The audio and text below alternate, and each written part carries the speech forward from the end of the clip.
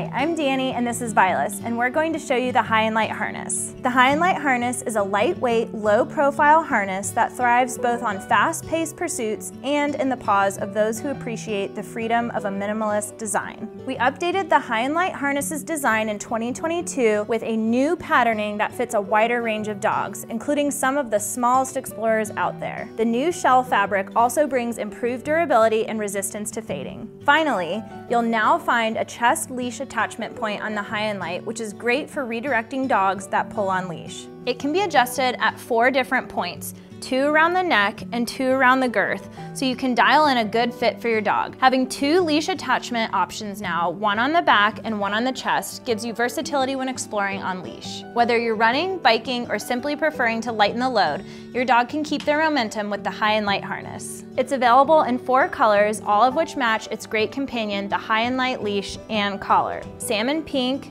sage green, blue dusk, lichen green. It's available in 6 sizes based on the measurement of your dog's girth. Fun fact, the High and Light is the only harness in our lineup available in a triple extra small. Vilas here measures 27 inches around the largest part of her chest, making her right in between a size small and medium in the High and Light harness. For this style, we recommend sizing up if your dog is right in between sizes. To adjust the High and Light harness, begin by opening up the neck area by sliding the adjuster towards the reinforced webbing loop on the chest panel. Repeat this by sliding the other adjuster towards the chest panel.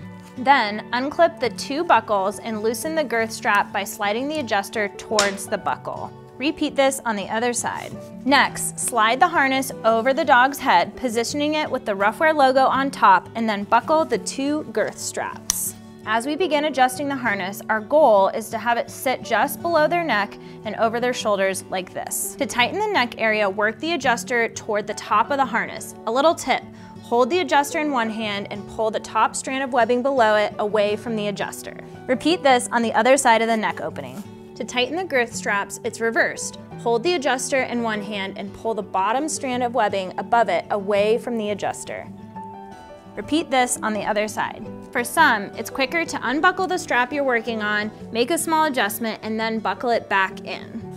Adjust the 2 girth straps equally so the harness remains centered on the back and chest of the dog. Sometimes this means adjusting just a little bit at a time to ensure the straps are all the same. The harness should be snug while still being able to slide 2 fingers between the strap and the dog. To keep any excess webbing from flapping around, hold onto the buckle and slide the adjuster to the end of the webbing. That's it for the High and Light harness. Thanks for watching.